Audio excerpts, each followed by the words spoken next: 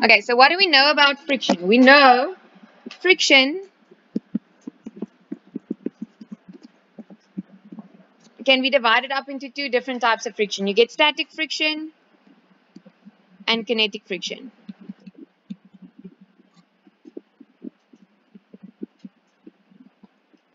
Die formules vir die twee van hulle is min of meer dieselfde. Vir statiese wrywing lyk hy so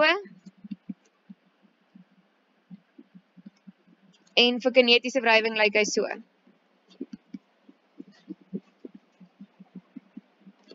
Okay. Good. Now let's talk about friction as a whole. Julle verstaan nou natuurlik kinetiese wrywing is wanneer die voorwerp beweeg, then friction is always in the opposite direction of motion. And for static friction, it's always in the opposite direction of where we are trying to move the object. So if you're leaning against the box and you're trying to push it to the right, then it means that static friction, even though it's not moving it, is to the left. Okay, it's working against where we want the object to move. Okay, in wrywing is afhanklik van twee goed. Dis afhanklik van die tipe oppervlakte. And this we get in our equation in the coefficient of friction. So met ander woorde, as dit 'n baie grove oppervlakte is, dan gaan die koëffisiënt van wrywing hoog wees because it will withstand motion more than if we have a very smooth surface that still has some friction but not a lot. Okay, onthou, as ons praat oor hierdie koëffisiënt van wrywing, is daar 'n paar goeders wat ons in gedagte moet hou. Remember, it doesn't have any units, okay? It is unique for different surfaces, and you guys don't need to go and study them. I'm either going to ask you to calculate it, or it will be given to you. So you don't need to know that the coefficient of friction between wood and rubber is 0, whatever, okay? You're either going to calculate that, or you are going to be given that. Okay, dan die ander ding wat belangrik is wanneer ons gaan kyk na hoe kinetiese en statiese wrywingskoëffisiënte met mekaar vergelyk. If you have two of exactly the same scenarios, so let's say you have two boxes, both of them weigh 20 kilograms, both of them are made out of wood, and both of them are being moved across a tar surface. Okay, so everything else is kept constant. The one box is moving, the other box is, we are trying to move it, but we can't move it yet. Okay, so their weight is the same and the type of materials are the same. Then this is true. So even though the one is moving and the other one is not moving, you have to know that static friction is higher than kinetic friction en daarom gaan die koëffisiënt van statiese wrywing ook hoër wees as die koëffisiënt van kinetiese wrywing. Okay, then the other thing that it is dependent on is the normal force. Okay, now, in general, the normal force relates to weight. Nee, met ander woorde, hoe swaarder 'n voorwerp is, hoe hoër is sy gewig, so the higher the weight will be, so the higher the normal force will be. But then we did a few scenarios where certain things can affect the normal force of an object. One of them would be if we do something like this.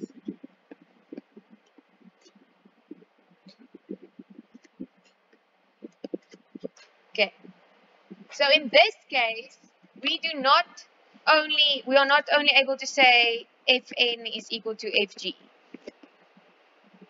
Okay, in hierdie geval moet ons sê, ons het Fg wat onder te wys, always pointing directly downwards, and then I have Fn pointing directly upwards. But this one, I have to divide up into its two components, Fy and Fx. Now soon, when we're done with this, we're going to start with Newton's laws. En by Newton's wette, gaan julle leer oor kragte wat in equilibrium is. So when our force is in equilibrium, it's like when we are doing tug of war, and both of the teams are equally strong. So they're perfectly balanced. So the team pulling to the left is just as strong as the team pulling to the right. What's going to happen to the rope? It's just nothing's going to happen. Do you guys agree? Because they are perfectly balanced. So then we say the forces are in equilibrium. So what happens here is that everything on my y-axis is in equilibrium. Okay? As ons hom gaan teken op 'n vryliggaam diagram, guys know the difference between a force diagram and a free body diagram? Né? 'n Kragte diagram is soos daai boks wat ek daar geteken het. 'n Vryliggaam diagram vir hierdie ene gaan so lyk.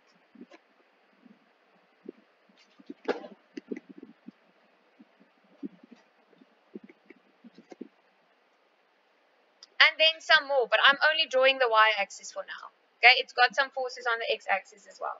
But what I want you to see is that the top and the bottom needs to be equal in magnitude. So as ons sê die gewig van hierdie boks is 100 Newton, dan moet daai normaalkrag en die y-komponent van die toegepaste krag saam optel tot by 100. So how do we write that? We write Fn plus Fy is equal to Fg. Okay. So normal force relates to weight, but normal force isn't always equal to weight. Okay, because in this case, the normal force will be equal to the weight minus that one component. Okay, so ons kan nie net altyd sê gewig en normaalkrag is presies dieselfde nie, maar gewig beïnvloed normaalkrag. So hoe meer ons die gewig maak, hoe meer gaan die normaalkrag wees. Okay, but then very important, the normal force is directly proportional to the friction. Actually, you should write that the other way around, right?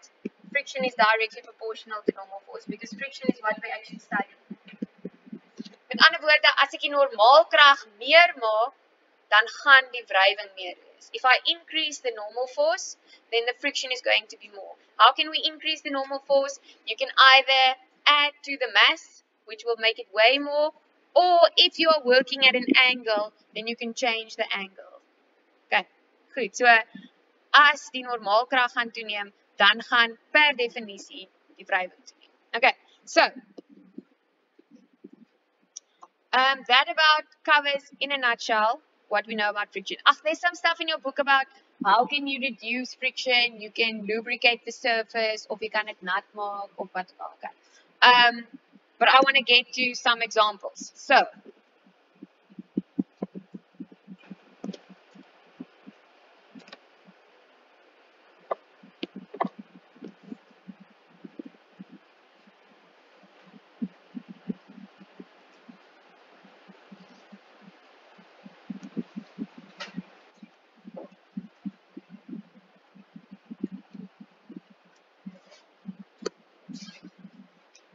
kom nou.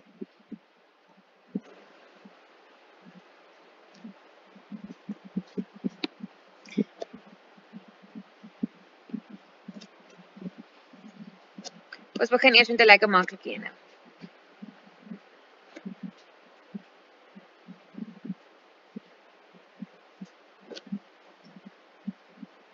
This man is pushing on the box. The box weighs 100 kilograms, and we are at the moment where the box is going to start moving. So it's not moving yet, it's seconds away from moving.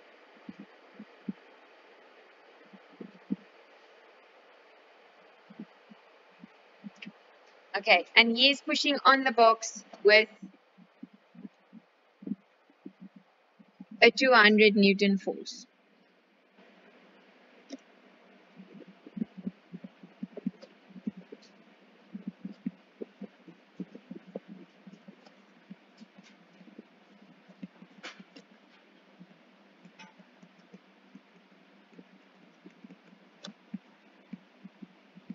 Okay, so the box isn't moving yet. Goed. Watter tipe wrywing ervaar hierdie box? What type of friction is this box experiencing? Why static? Because it's not moving yet. Okay, goed. En ek wil by julle weet, bereken vir my die koëffisiënt van statiese wrywing vir hierdie. Okay, so what do we need? We need the frictional force and we need the normal force. Want as ek mos daai twee goeders het, kan ek dit gaan instel En dan is dit lekker maklike wiskunde dan net te kom. If you make this a 10 kilogram block, else our coefficient is going to be very small.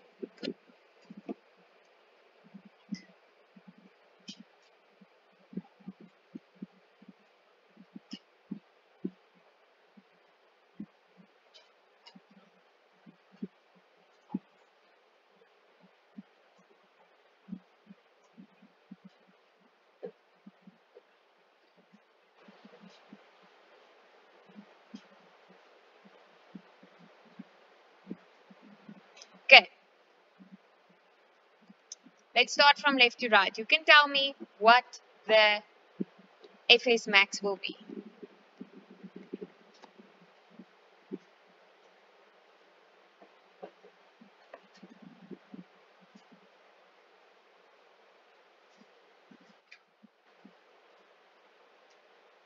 Anyone? Hy lê op die oomblik teen hierdie box met 200 Newton. Okay, he's leaning against the box with 200 Newton. So in other words, if he's leaning against the box with 200 Newton and the box is not moving, okay? So die box beweeg nie. Beteken dit die wrywing gaan ook 200 Newton wees, maar in die teenoorgestelde rigting. Does that make sense? Right? Because they are in equilibrium with one another. So if he's pushing against the box with 200 Newton, then I almost want to say the box is pushing back, but that's not exactly what's happening. Friction will also be 200 Newton because they are in equilibrium with one another, so they are cancelling one another out. Maak dit sin? Okay, so kom ons gaan stel hom daarin. Daai gaan wees 200 Newton. This is what we want to calculate.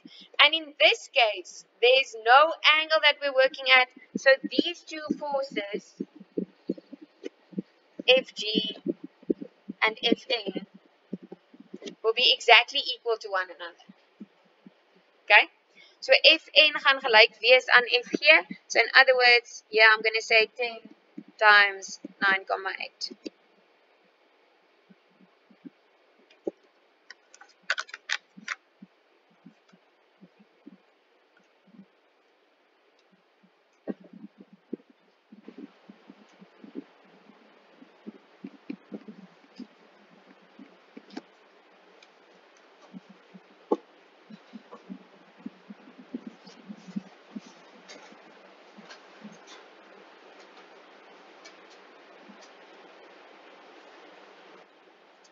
Okay.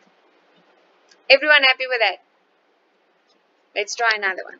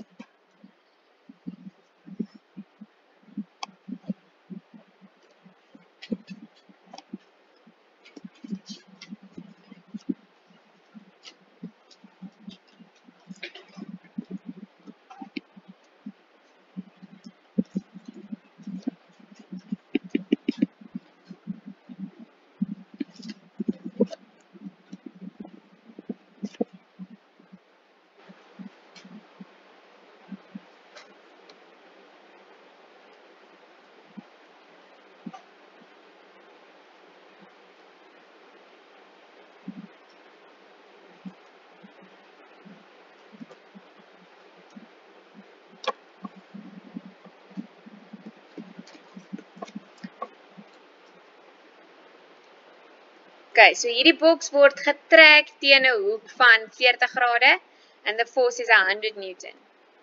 Okay, and let's say this box is moving. So what type of a friction are we working with?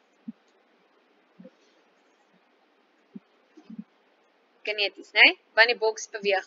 Do you guys agree? We're working with kinetic friction. Okay, because the box is moving. And this time I'm going to give you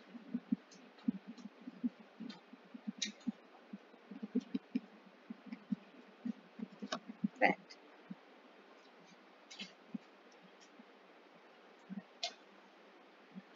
And I'm going to ask you to calculate the kinetic friction for me.